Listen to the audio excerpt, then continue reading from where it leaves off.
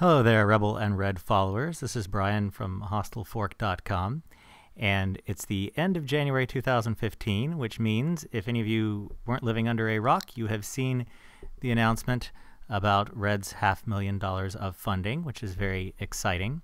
I have an announcement that is not necessarily as exciting, but I still think it's exciting, which is that I've been working the last couple of months on a C++ binding for Rebel and Red, and it currently works against Rebel, but it's getting prepared to work with Red. So that's something that should come along in the future here somewhere.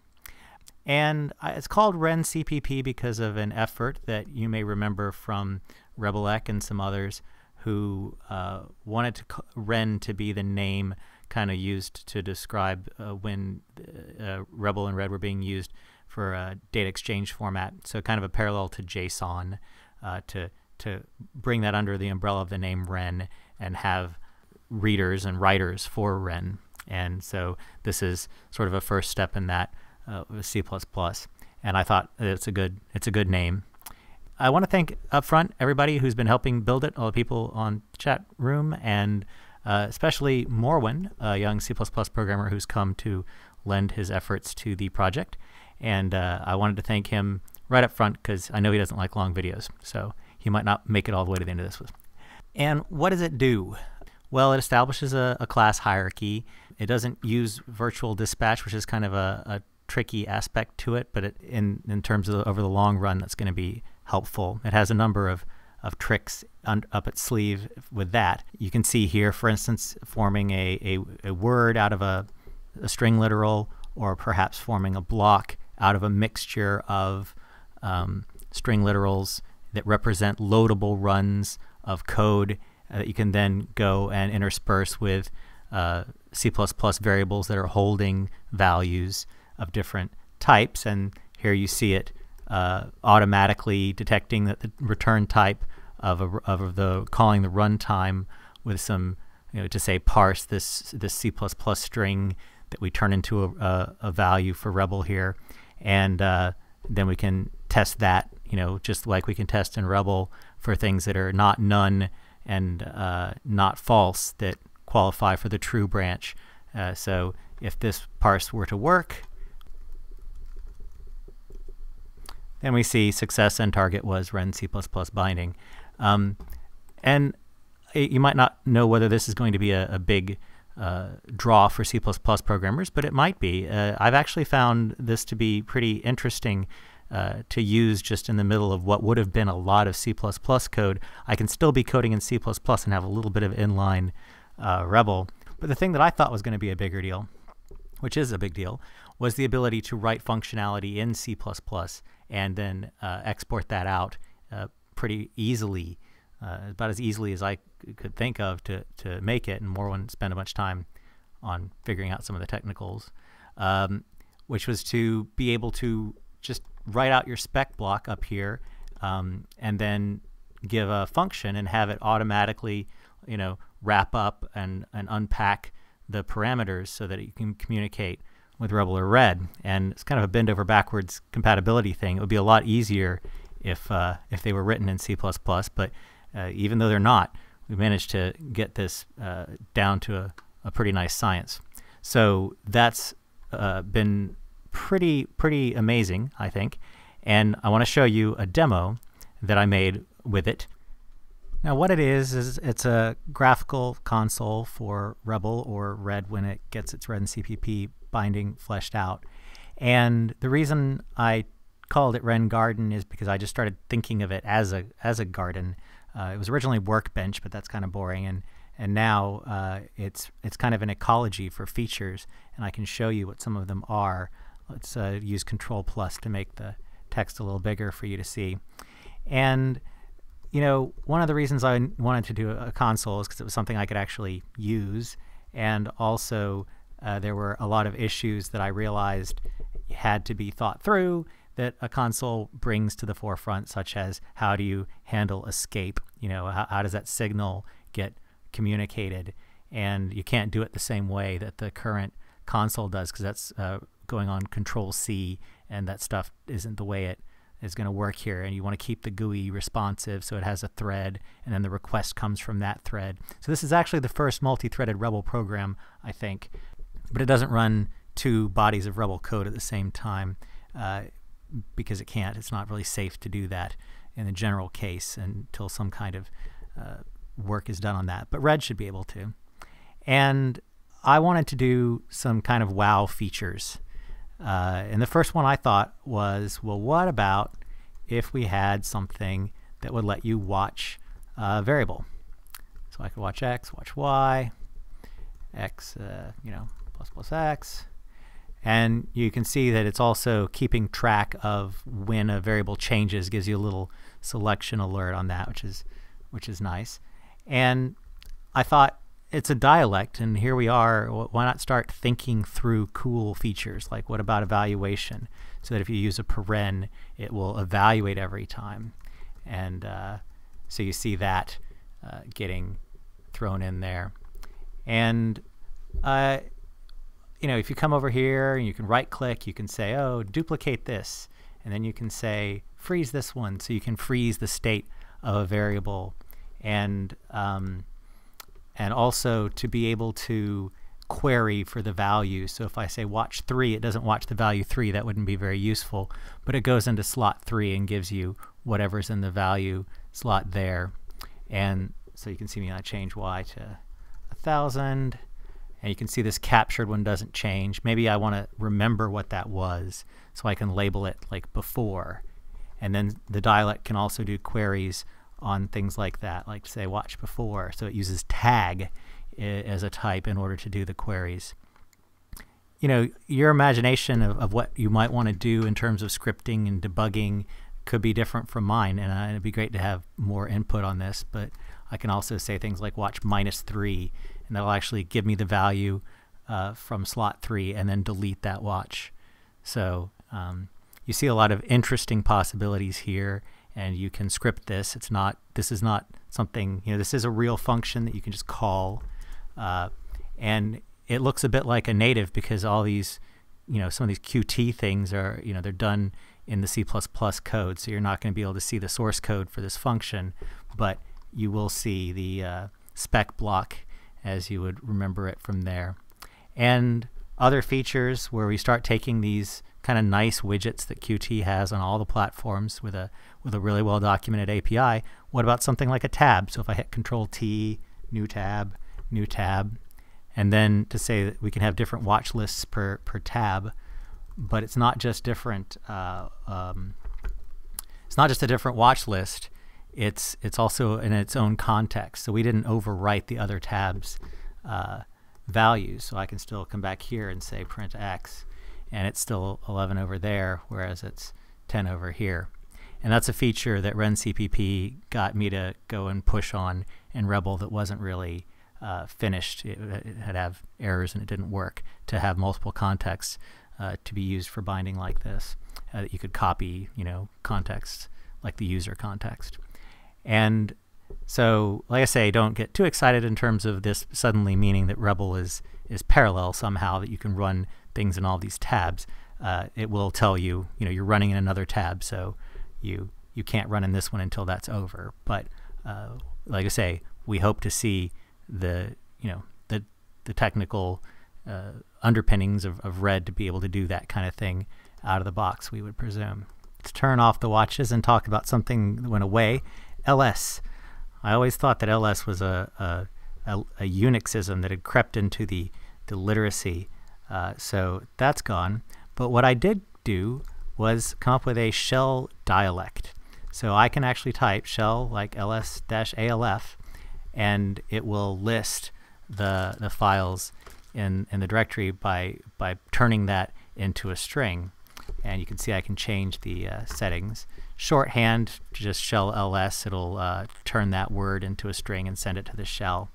And if you want to know how it's working, it actually has a meta switch that you can do to talk to it. So let's say I'm going to tell it I want test on. So I could say something like shell, what would you do if I said ls reverse dash f fla dash, instead. And so you can see that it does substitutions. Other things, feature ideas I had were like, shell foo start.cpp, and you wind up with that. Or because it would be, you can't do $foo unless you escape into strings, which you can do, but that makes it nice to have a get word to be the $foo. And if you're on Windows, it does the right thing as well. So it's an experiment, and it's pretty interesting. And not only is it kind of interesting, let's go ahead and turn test off. It's persistent. So if I say something like shell foo 100, and then I say shell echo :foo, what's actually happening is that this shell process, instead of being launched anew every time, is it's actually, I use the Qt process API, and it's persistent. It's talking to it, automating it over the command line. So you're keeping your state, what directory you're in, what your environment variables are set to. So that's fun. But here's something else that's fun. If the console is the default evaluator, so every time you see me doing something, it looks a lot like the do dialect, but that's because the console function, when it gets a block, it just does do on that block. However, I can switch in other single arity functions to become my active command line. So if I say console:shell, that says get the shell function, and now it asks through a protocol what it wants the prompt to be, and it says in this case shell. And then every evaluation you run is in shell. So until you hit escape twice, and then you get out of it. And in fact, the shell command itself has been uses the same trick as the help command does to notice when it's actually zero arity, and then it calls that for you. So shell has a convenient way to get into shell mode where you're just typing, and this is all interpreted in that shell dialect. And you saw that meta switch I showed you before. Well, if you want to give a meta command here, what you do is you hit Control Space, prompt changes, and I can say something like test on, and then I can say on my next line foo is 10, and it'll tell me what it's going to send to the shell. And if I want to turn test mode off, I just Control Space, test off, and now shell is back to normal. This ability to write your own hooks, your own functions, you can even use a function that doesn't have a meta refinement. So if I said something like console get me print, because print takes a block, right? Now we're going to get something like hello 3 + 4 world, and it's going to go through printing, just with a little question mark to tell you I don't know what that is. So I'm going to show you here is a little idea of something you might write. I'm also going to show you getting into multi-line mode. I hit Shift Enter to put myself into it. And now let's paste this.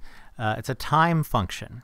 And you're probably already pretty happy to see that yes, multi-line editing works, and not only works, but that it doesn't have weird confusing brackets in there. It's just, you just edit. And you can select and jump around with all the usual editing commands that you might like to do. But what this function does is it shows off how the meta protocol works to ask for a prompt and to even ask for a banner, so that it's possible for the dialect to give you some little help information when it starts up. And all this one is doing is it's timing the command, and then it's sending the console. Currently, if you give it a string, it will display that string in the status bar. So if you can use enter a few times at the end to close a multi-line, or you can use Control Enter if you want. So now every time I say something like print hello, you'll get I have to plug it in, sorry. Console : gets timed. So now the timed console dialect has turned itself on, and now if I say something like print hello, we'll get a measurement of how quickly the command was completed. So you can plug in, any function that you write like this, and it's pretty cool. And then you can write the meta controls for what you want to do with it. That's a nice example. But let me also show you something else which I haven't shown you yet. We can actually undo. You can kind of go back up through history. It'll put you there so you can edit. If you had a selection and then you did an evaluation, like say with Control Enter, and you undo, you actually get your selection back. So so that's nice as well. And I haven't really seen consoles that do this particularly well. It's got a couple bugs, but it's reasonably good. So you have undo, redo, multi-line, the ability to convert, like if I'm typing along and I have some selection on the line and I hit Shift Enter, it will actually convert it so that you can do that easily. But anyway, let me show you, I guess, a cool console meta feature. So if I say console meta buffer hello, you can load text into the editing buffer. So this could be a way to make it so that you could have loading a function in to edit it. Also, let's do the console meta commands, which we can do with control space as well. Let's say that we were going to say that you wanted to do buffer and then something like hello space and that, and then selection, and then space world. Oh, it's 2 like that. And then it's a dialect, and that dialect lets you specify the start and end points of a selection, and it's using combine. So I should mention, of course, that I have put in the box things that I think should be there. Combine is here. So you have hello if 1 is greater than 2.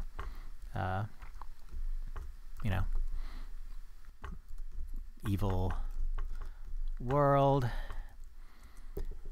But so not only is combine in the box, but I've based print on combine, so you have combine features.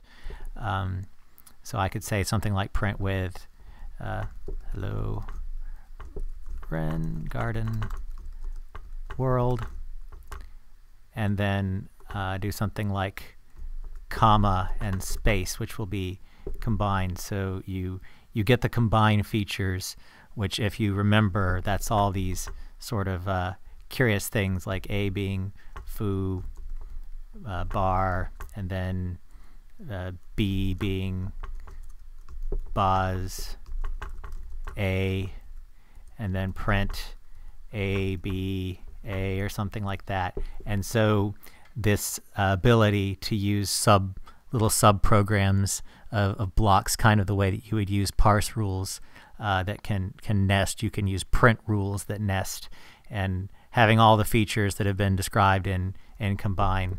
And also, I never liked prin.